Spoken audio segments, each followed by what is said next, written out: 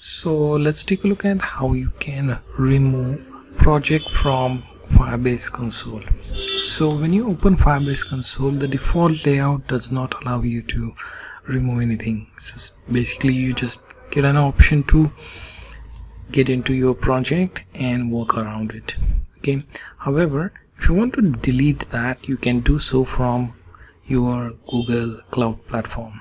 Okay, so in Google Cloud Platform you can have this section called Manage Resources, okay, where you have your project listed. Okay, here you can simply select the project that you wish to remove or delete and simply click on delete. Okay, and I can just copy this ID here, paste it and click shutdown. Okay, simply agree and continue. So remember that if you delete your project, then it will be removed for all users who are sharing that project or that account.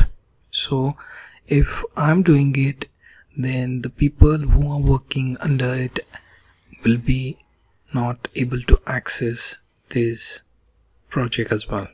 Okay, so this is how you basically delete a project in Firebase Console with the help of Google Cloud Platform's Manage Resources option.